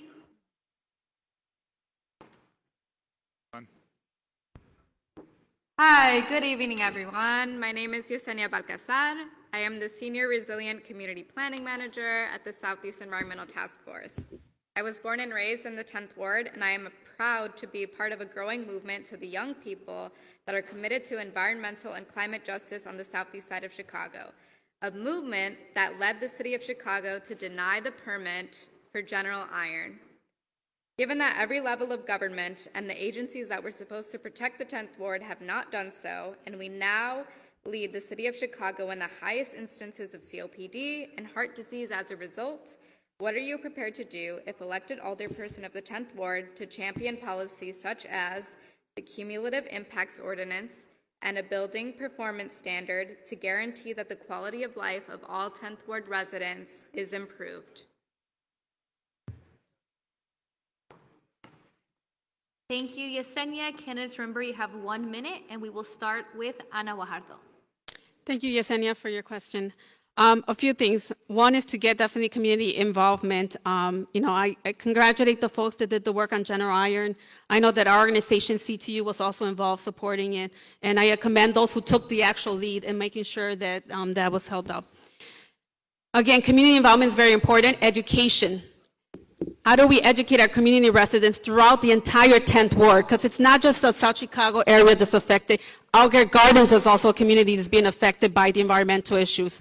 So if we continue to do our outreach and inform every resident about the impacts of these environmental impacts has on them, it's extremely important. How do we work in coming together, bringing together the residents and the stakeholders who are probably contributing to this environmental factors? So as Alderwoman, one thing that I've done in the past, I'm committed to bringing together the key stakeholders who are involved to ensuring that the decision makings that are being made are being done collectively so we don't continue to hurt and impact our community residents. So that's one thing that I will commit to doing, making sure that we can broker these conversations and have the stakeholders together. Thank you, Ana. Next, we will go on to Oscar. We need to ensure we have frontline protections. We have the highest case of cancer and respiratory issues with one of the lowest air qualities in the state of Illinois. A cumulative impact ordinance takes into account the full picture of the burden of pollution and industrial and heavy industry operations here in the 10th Ward. That's the picture. It's about having frontline protections when it comes to our health. We literally have asthma vans going to elementary schools. We've normalized it, but that's not normal. I've been to Newark, New Jersey, where they just have this. We need to make sure we have a Department of Environment to also hold these types of legislations accountable. On top of this, it's ensuring that we create a process to make sure that these companies, when they fail us, that they're penalized at a high rate so they don't continue doing this. General Iron, they violated ways in Lincoln Park, and they got slapped on the hand, and then that area got 1.6 billion in subsidies. What does that look like for us? At the end of the day, we need to make sure we actually are benefiting from this when it comes to all these performances. And at the end of the day, oh, well, thank you. Thank you, Oscar. Next, we will have Jessica. We need to work with EAP to implement policies for any new development that's coming to our community. We also need to work with them and ensure that any current businesses that are adding to the current pollution has to be fixed. We have issues also in our schools, and those things, the air that's being breathed in the schools is not healthy for our children. Things like that need to be fixed. We need to work with EAP for those situations.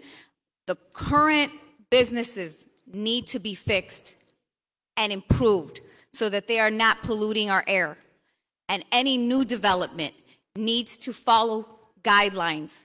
If they want to come here and develop here, we need to make sure that they follow the guidelines and make sure that they are held accountable for failing to follow any of the guidelines. Thank you. Thank you, Jessica. Next, we will have Yesenia. So one of the things that we need to do is I would advocate for the city to bring back the Department of Environment. This department is very necessary, especially when we're talking about rules and regulations and the contamination of our air and these businesses.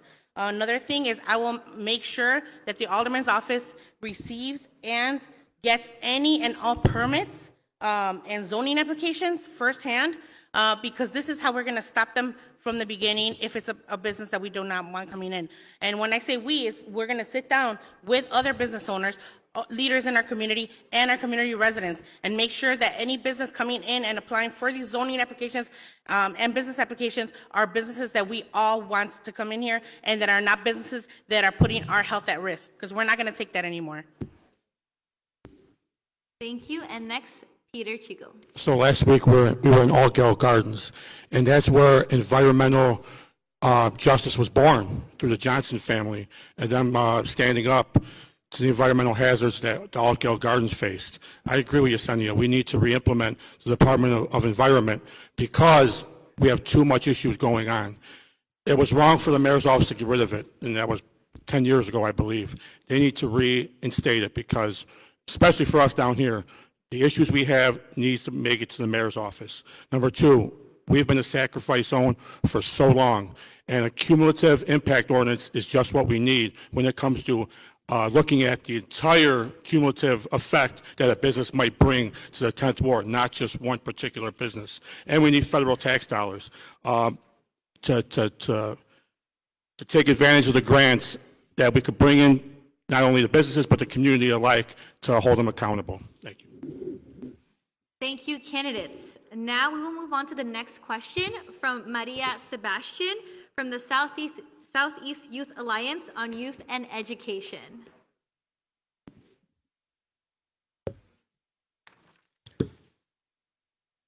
Sorry. Good evening. My name is Maria Sebastian, and I'm a sophomore at George Washington High School. I'm not sure if you're all aware, but last year in June, there was an incident where the second floor ceiling fell and it hit one of the security guards at our school. And this isn't the only problem we have at my school. There's a bunch of different problems, such as us breathing in asbestos because our building is so old, not having clean water or like access to clean water all over the building, and we also have like bad plumbing, and these are all just issues we face, and there's more. And it's not just us at the high school, it's George Washington Elementary School that are facing, I heard, even worse in the high school, and those are younger kids than us, teenagers and young adults. And I can't imagine how they're suffering with all of that, how they're handling, and maybe they don't have a voice to speak up. That's why I'm here to speak up for all of us. And I know for me, another problem that I faced was not having an English teacher. I haven't had an English teacher for an entire semester, and I'm not sure if I'm going to have one this semester. I know that George Washington and George Washington Elementary School are not the only schools that are dealing with the overcrowding. So my question is, Both George Washington High School and George Washington Elementary School buildings are overcrowded and have outdated facilities that are literally crumbling.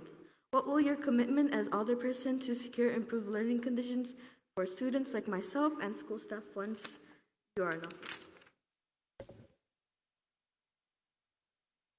And we will begin with Oscar. Last year, when the ceiling collapsed, the context is that it was the last day of school and it fell on a security guard. But imagine if that was during a passing period where in overcrowded school, I want you to think about that.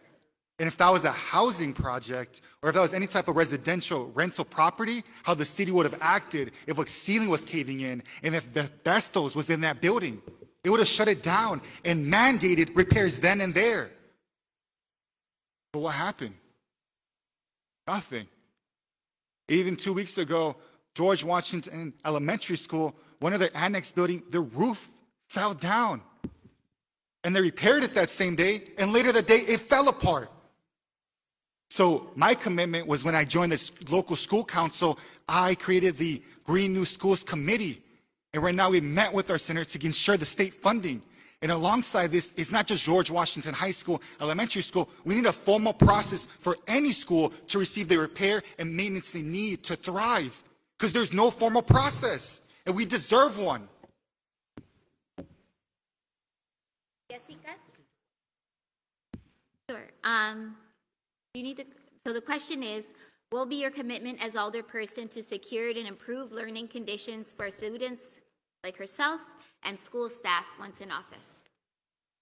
Well, as an alderman, I would be working with the local school council and the community to ensure and programs that groups, organizations that are already advocating for the new facilities. I believe we need to search the area. As we've been saying, we have a lot of land in the 10th Ward. If it's time for a new school, we need to look into that option and start looking where we can start building so that we can advocate and we can present it to the city and say to the city, look, we have this land here. This is available. We need a new school. We need 2 new schools. Let's get it done. But I would be working with the LSC, with the community, helping them, guide them through the process of advocating for these new facilities. Washington is not the only schools, the 2 only schools that have this issue. Grissom and Clay also have these issues. I would be working with their community members as well and any other communities for any of the other schools that need new facilities so that we can fight together to get the city to give us what we need for our schools. Thank you. Yesenia? As a CPS student, and my kids are CPS students, this is definitely a very huge topic for me. And I will make sure as alderman to fight to get fully funded, to get our schools fully funded. When I used to work for Alderman Pope, we fought for a new Sullivan School when it was needed. We fought for the annex for Marsh when that was needed. When there was problems, issues with the with Gallisto and the population issue, we fought for the new school, that's the new Sadlowski School. So I will make sure to continue fighting and advocating for funding and for a new school if needed. I'm looking forward to the 2025, as you may or may not know, it's going to be a partial appointed and elected student board. So in 2027 it's going to be fully elected. So I believe that that's going to be a great benefit to have a school board that's fully elected, because that way we can advocate for our own communities, our own needs, and we'll get the local representation that is needed to get these schools funded. Thank you. Peter Chico. So like I said earlier, I've been in the LSC at Washington High School for the last 4 years. And I remember when the ceiling caved in last year, I was sent the pictures and I was appalled. I was appalled because this doesn't happen on the north side. But because it happened on the southeast side, we're just supposed to accept it and forget about it. No. We as a board signed a resolution for a new school at Washington. It was presented to the Board of Ed. I'm not sure it got very far, but as alderman, I will tell you that resolution will be taken seriously by the Board of Ed, and we will get a new school. And when it comes to overcrowding, you see these mobile units popping up all the time. Some schools have 2, 3 of them. That's unacceptable. That's not conducive to learning for the students or the teachers. That needs to stop. Grissom and Heckwish, they reached out to me. They want to annex.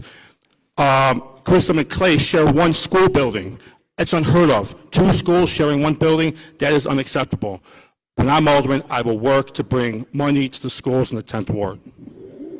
Thank you. And Anna? Thank you for your testimony. Public funding for schools is instrumental for our communities and our children's education. It's important for us, yes, to get involved in LLCs, but more importantly, to hold city council accountable to invest in our communities locally. It is not right for community schools in the north side to receive more funding than our schools. And while we're involved in the LLC, local school councils, there's also so much we can do. But more important, it's important to get involved parents and students to lift up their voices.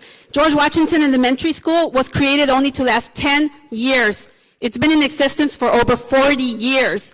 We need to build a new school, elementary school, and a new high school, but also to deal with the issue of overcrowding, find solutions and fundings that will eliminate that. In Hegwish, Grissom has a classroom size of 43 students. That is not acceptable. How are our children's education going to be taken seriously? So reinvesting instead of disinvesting in our communities is what's important for us. Thank you, candidates. Now we will move into the open floor part of the forum where we'll hear questions from folks in the audience and also people who are on Zoom. For those participating online, please put your questions in the chat and we will collect them.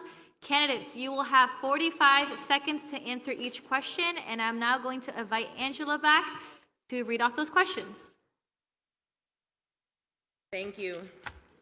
All right, so we really want to thank everyone who submitted questions. We had quite a number of questions, so we have blended some of these questions together.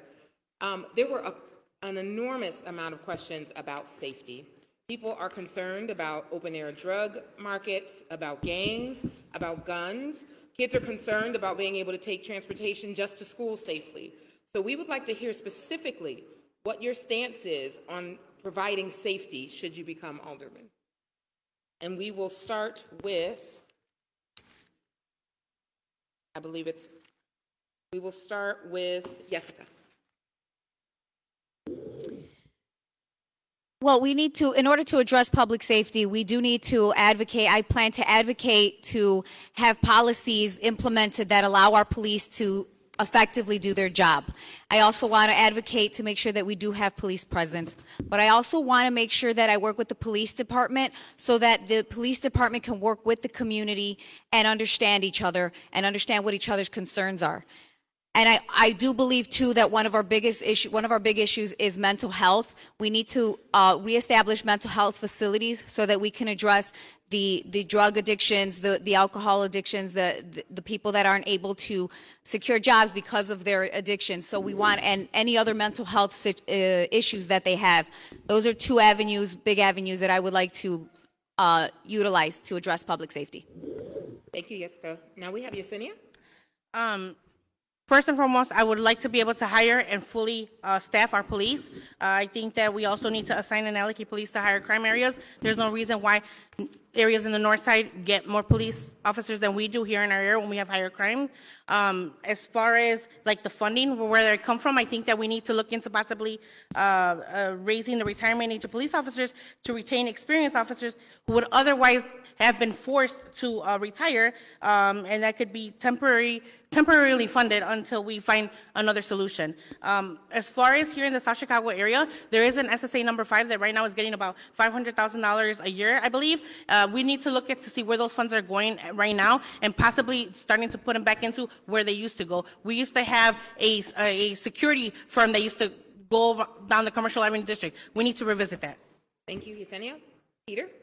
We need to take a long-term and short-term approach to this. The long-term, keep our high schools open after hours and on the weekends to give our students and families something to do, connecting them to services immediately. Short-term, we are 50 officers short in the 4th District. That's 50 officers off the street. That's a lot. That's a ton. We need to ensure that mental health calls are being done by alternative response to free up our officers. We need to have the plainclothes officers man 10th Ward beats so that provides an extra layer of presence. We need to place cameras in specific areas to try to curb down the violence. And most important, We sit in a geographical disaster when it comes to bordering Indiana. We need to build our relationship with the outside municipalities to hold people accountable that commit a crime here and jump the border. Thank you, Peter. Anna?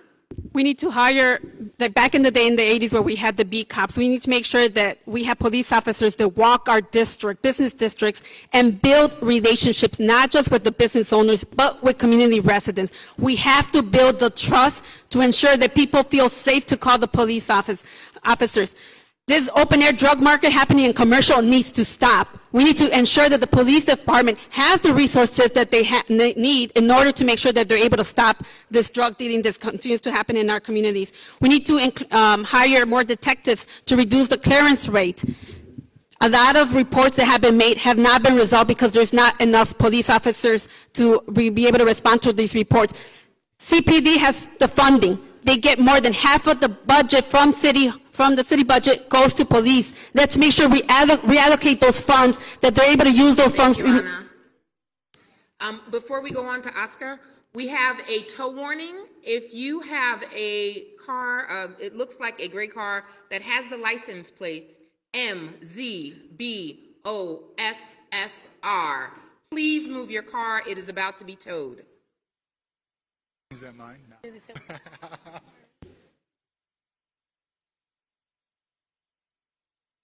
It's by the gate.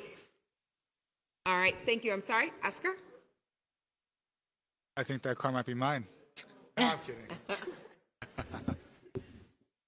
So, for me, when it comes to safety, we talk and we always hear on the news that crime is going up, but we have to be honest as well that poverty is going up. People are working more than one job just to make ends meet. We need real economic opportunity here, workforce development. We need to go and do outreach to our community members to say, what are your needs? A community needs assessments. Alongside this, we need to make sure we have treatment, not trauma, ensuring that we can have mental health services because suicide rates are going up. That is unacceptable. Our youth are literally committing suicide. One of our family members passed away last year to kill himself, a 14-year-old. That's sad. And alongside this, and making sure that policing is not the only answer. We need to make sure we have departments like a Department of Gun Violence, making sure we're using other departments as well. Thank you, Oscar. You guys are doing very well. 45 seconds. I know it's not a lot of time. The next question is about gentrification. Gentrification is closer than ever. What can you do to ensure that not only long-term residents, but our next generation of residents will not be displaced? Now we're going to start with Yesenia. Really quick, going back to what I already mentioned, looking at the possible tax freezes like they do in New York. But the main thing I think that we need to look at is, again, jobs for our residents and making sure that they can afford to live in these homes. So make sure that they are ready.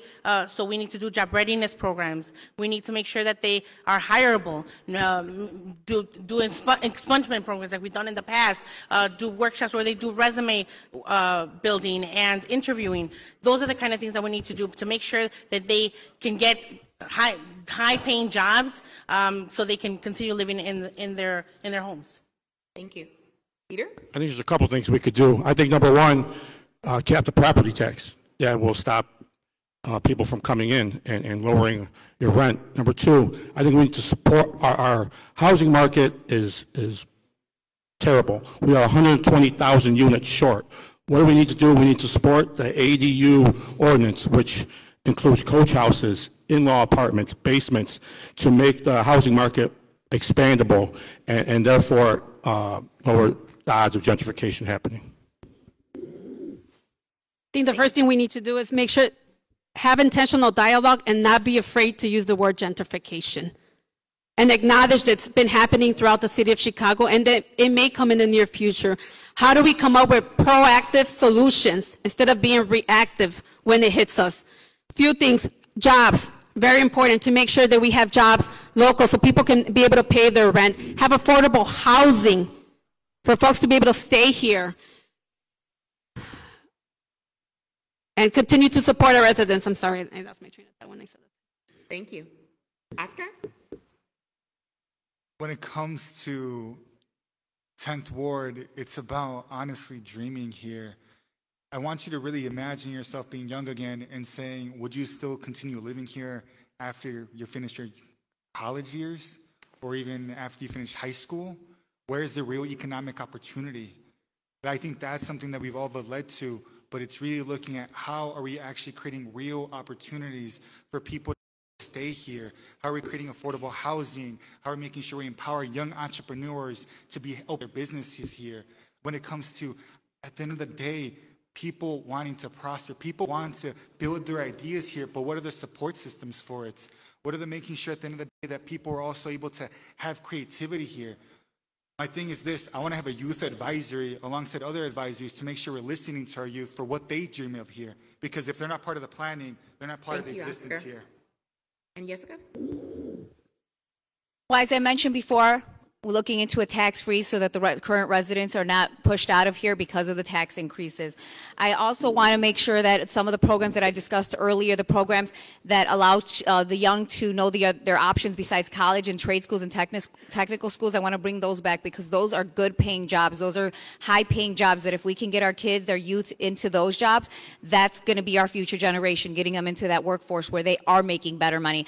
I also want to make sure that we actually work with the community so that they understand, making sure that they're aware, because unfortunately sometimes big companies come, they try to buy out a resident. We want to implement policies that make some type of a boundary so that they can't just buy out some poor senior that doesn't know any better and signs over a contract. So I want to implement policies that restrict that. So those are just some of the ideas to work on against gentrification. Thank you. This is the final question for the evening.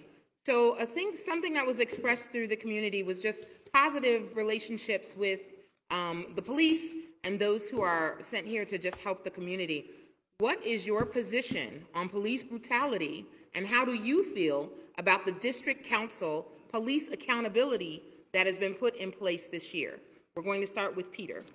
Well, I think the district council is going to hold the police department accountable. I think it's a good thing. I think it's a thing that the police welcome. When it comes to police brutality, I can't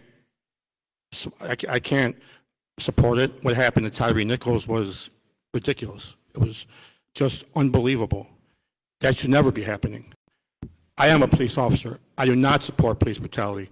It is wrong, and I will defend it for as long as I can. There is nothing good about police brutality. There's nothing good about what happened in that situation in Memphis. Thank you, Anna. The Obama administration passed a consent decree. The city of Chicago signed a consent decree with the Department of Justice. We need to make sure that the police officers who conduct police brutality are held accountable. It is important for our safety as residents to feel that we can work with the police, but trust the police when they do their job effectively and not take advantage of their positions over our residents. Now, we need to make sure that our Superintendent Brown is also held accountable for the decisions that they made in the department. So accountability is a must in the police department. Thank you. Oscar? When it comes to accountability, we must really look at our approaches. We must look at police brutality and really look at ourselves and reflect what approaches will mitigate these types of occurrences. We need to look at de-escalation. We need to look at tactics where if it's a non-violent emergency, that people that are trained for non-violent and de-escalation tactics are there like social workers. Because this is the solution. We need to also make sure when it comes to accountability, it's working with the police district council to have follow-up on these issues. Last year, for the past 3 years, we've lost over $200 million when it comes to police lawsuits in the city of Chicago. I want people to think about that number and think about how that could have gone to our communities to be implementing these types of tactics to have safety, but they're just giving in a lawsuit. We must reflect about what is going to actually happen here. Jessica? As a police officer, I am appalled by any police brutality. I do not agree with any of those types of behaviors by police officers or anyone else. I believe in accountability to those officers who do engage in police brutality. Throughout the department, we are required to attend training. They have started to implement policies to have us respond to calls in a more de-escalation type for non-emergency, non-violent calls. I agree with that because I think that that is how we should be out there. I treat anybody that I come across like I want my family to be treated, and that's how I believe all police officers should be doing that. So I absolutely believe they need to be accountable because they make it harder for the good police to do our job properly. Thank you. Yesenia? Yeah, I mean, I agree with what everyone has said. I think that I'm full support of accountability and holding our police officers accountable for any kind of treatment or actions that took place, like in the Tyree Nichols situation, was very, very heartbreaking. So, I mean, I think everybody here agrees with that's absolutely needs to be done. Thank you. Thank you very much, everyone. We have one last question to wrap everything up, and this leads me to introduce Sam Corona from ASE, Local Development Organizer, to ask this closing question. Thank you very much. One announcement before I ask this question. Please, everybody, after this, remain because we are having a raffle. Clarations is having a raffle, and we want to make sure that you stay here so that you can win something, all right? All right, now let me get back to my question. So candidates, and yes or no, will you, if you're elected, within the first 30 days of your administration, agree to meet with every one of the organizations that has put together this form? Thank you. Yes or no? Absolutely. I think it's important. Absolutely. Yes. Yes. Yes. Yes. Yes. Thank you, everyone, and thank you, everybody. Thank you to the candidates, and thank you to everybody who showed up today and who provided testimony and questions. These are issues of concern to all of us, and we appreciate your responses. We will now move to closing remarks from all of you. You have 1 minute. May I remind you, please be respectful to all the other candidates, and we will start with closing remarks from Peter Chico. Well, first of all, I want to thank everybody for all the sponsors for throwing this on. It's really a great thing, and thank you for that.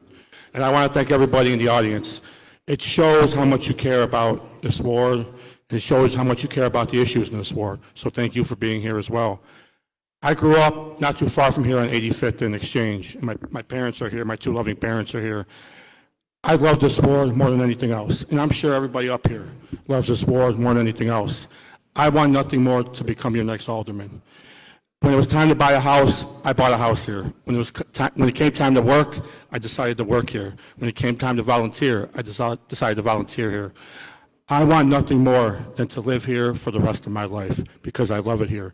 My family roots are here, my friends are here, and the best moments of my life have been here. So I want nothing more than to pass that on to the next generation for my kids or my friends' kids to have the best moments of their life here. So thank you for being here. Thank you for this event. Thank you, Peter. We will now move on to Ana Guajardo. I'm the proud daughter of immigrant parents that came to this Southside community to be able to form a family and raise their children. I grew up a few blocks away from here. I remember the 80s being a vibrant community here in the Southeast Side where we walk without fear, where we talk to our neighbors, where we were not discriminated. I have experienced discrimination and was called several names for being brown. That is why we started Centro de Trabajadores Unidos United Worker Center, to make sure that the voices of those who are marginalized and impacted by these issues are lifted. As an organization that has been advocating for worker rights issues in the past 20 years through my organizing experience, it is important that we lift up the voices of those who are impacted in our community. And as elected officials, it is not our job to be the voice for the community. It is our job to ensure that the voices of our community are heard. I believe in investment, not in disinvestment. We need to take proactive solutions, not be reactive. And as your next alderwoman, I will commit to working with the community and ensuring that we work collectively to lift up our community as it once was. Thank you. Thank you, Ana. Thank you, Ana. We will now move on to Oscar Sanchez. If you could please hold your applause. Cool. My name is Oscar Sanchez, and I'm running to be your next 10th Ward alderperson because, like you, I'm tired. I'm exhausted to see that we elect somebody and what happens afterwards. And let's be very clear when it comes to General Iron. I went on a 30-day hunger strike because our community was literally getting garbage and treated like a dumping site. And we had our local alderwoman working against us and even giving permitting promises to these developers. What happens when it comes to our health? What happens when it comes to our dreams? What happens when it comes to us being able to say that the 10th Ward is prosperous? For me, I'm running because I want to see my community be fruitful, be able to have investments, but not displacements. To be able to know that the violence that we're facing is not our fault, but it's systemic. And be honest about this. We have to address the crime, yes, but we also have to address the poverty here. So for me, I'm running because I see each and every single one of you as people, as our neighbors, as people that we need to work together to get a safe, healthy, thriving community that includes all of us. Thank you. Thank you, officer. Thank you. We will now move on to Jessica Venegas. Thank you. I'm running for alderman because I believe in the 10th Ward and I believe in its ability to become economically competitive so that we can have a thriving community, no matter what your background is, age, race, gender choices. I believe that we all have the right to thrive here in our 10th Ward community. I believe that as a police officer of 16 years, as an attorney, as a mother of 4 children I'm raising here with my husband, I believe that I have the background that can lead us into the thriving community that we can once again be. We need your help, though. I need your help to get there. I want to be the representative, your voice for you. But I need you to start by getting to those polls and voting by February 28th and making sure that we start having your voice heard right there and then. Punch 52 for Venegas so that I can be the voice for you. Thank you, Jessica. We will now hear closing remarks from Yesenia Carreon. Hi, I'm running for alderman because I believe that it is time we need a change. We need a change here in the community. And the one thing that I can offer you is experience. Experience and know that I am ready to work day one. You will not have to wait for me to learn the ropes. You will not need to wait for me to figure out what I need to do or how to work with City Hall. I've already done that. I've already brought businesses to our community. I've already brought schools to our neighborhood. I've already worked with the Ileana Task Force to help combat the safety issues that we have in our community. I've done it already, and I'm ready to continue doing it. This is the reason why I'm running. My children are here, and I plan to live here for the rest of my life and hopefully for the rest of my kids' lives. You know, I do not want to move out of here, and I have a passion for this area, and I've been here for the past 20 years, did not disappear, did not go anywhere, did not just come from randomly and said, I want to run. No, I've been here, and I will continue to be here. No matter what happens, I will continue to work for this community. But if you want changes done, if you want improvements, if you want economic development, you need to vote yes. Punch 54 on February 28th. Thank you. Thank you, candidates. Thank you. We want to remind everybody to vote no later than February 28th for the city elections. And you can also vote early. You can register to vote on the same day that you vote. The blue sheet, which is the one that I'm holding here, that you guys can also collect at the table if you don't already have it. The blue sheet has information on voting, where to find your polling place, and general information about candidates. Thank you so much for coming, everybody. We might have some more announcements, but thank you. Yes, thank you, everyone. And another thing you might have in your packet is this. We're asking everyone if you're interested to scan, because we are trying to get lead testing pipes, lead testing for our water and filters. So if you're interested in it, it's in a little packet. If you didn't get a little blue packet, let me know, and let's get clean water for all of us. Thank you again for coming out. Thank you to the candidates. You've been a wonderful audience, and applause. Thank you very much, and now we will go to the raffle. Hey everyone, when you all entered the building, you had a survey sheet. We ask that you all fill out that survey so you can enter into this raffle. Have y'all completed the survey? Okay, we finna do the raffle. The raffle is for Palatine